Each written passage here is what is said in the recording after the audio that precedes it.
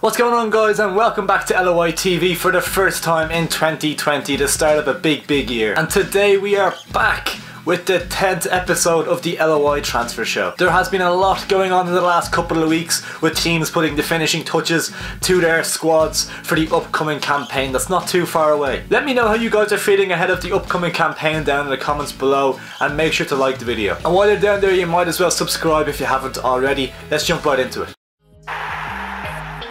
Starting off down south with Cork City. Now, they have got busy over the last couple of weeks and they've needed to do so, bringing in 3 high profile players. The first being McGlade, a player who plays the number 10 attacking midfield role. He was at Bray Wanderers last season, did really well in the first division. He moved to Blyth Spartans in England in the non-league, and he's after coming back. He was homesick there, came back to Ireland, and he's signed for Cork City. And I think this is a really good signing for Cork. He's kind of reminds me of kind of Jack Grealish in the way he plays. Brings a lot of creativity to that Cork team that they really lacked last season. So that's a really good signing for me. The next signing was winger Corey Galvin from neighbours Waterford. He's been a solid player for them for the last couple of seasons. He's a good little winger, and he'll bring a lot of depth to the Cork City team. And I think that's a good little squad player that they've brought in there. Now, Cork City have needed a striker, and they have brought in Connor Davis. He was with Derry City last year. So that's a good signing. It'll be interesting to see how he gets on next year. Next up we have Derry City, and they have brought in Conor McCormack. In the previous LOI transfer show, we had said that that was a really strong rumour. There's a couple of other teams in for him as well, but Derry City have gone and confirmed the signing of him from Cork City. A very good player in my book. 28, 29 years old, a really good midfielder, brings a lot of leadership skills to that squad, and is a really good replacement for Greg Sloggett. Next up, onto the champions Dundalk, who have returned to pre-season training without Jamie McGrath. He has not signed a new deal with the club. He will leave them on a free transfer. He's weighing up options abroad in England apparently at the moment, so he's taken his pick from a few teams. I'll presumably be a League One side that he'll join.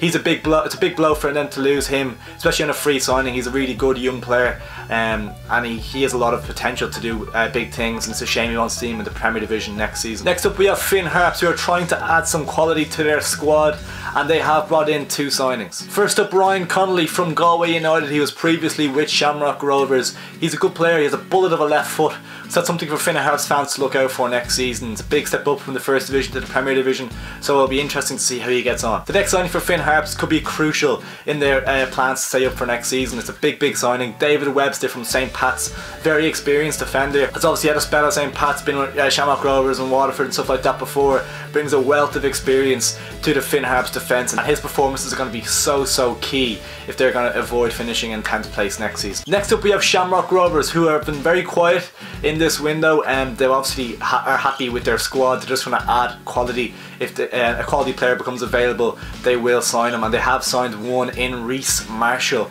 A transfer fee was agreed in the region of 30,000 is what I'm hearing. So that's a good signing. He can play at right back or central midfield.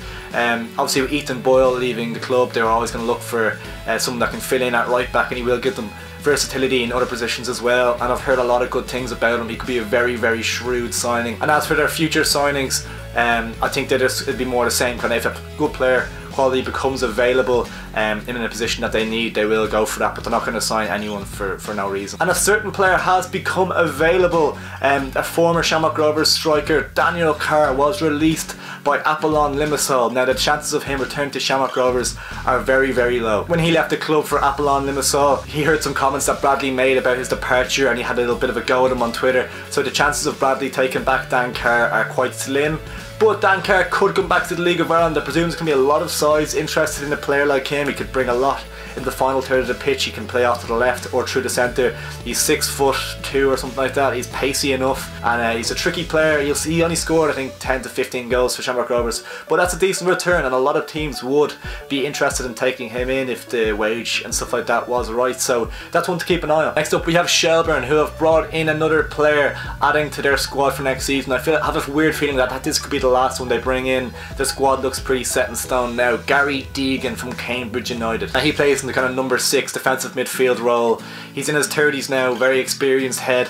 I think that's a good sign to get in the door. He'll add a lot to that midfield, a little bit of quality that they really need for taking the step up from the First Division to the Premier Division. I think that's a crucial signing. Next up we have Sligo Rovers, who I've been impressed by with their business so far, but they've been dealt a massive blow ahead of their upcoming campaign with the news that Romeo Parkes has left the club due to personal reasons. I hope everything is okay with him, and I wish him the best of luck with his future.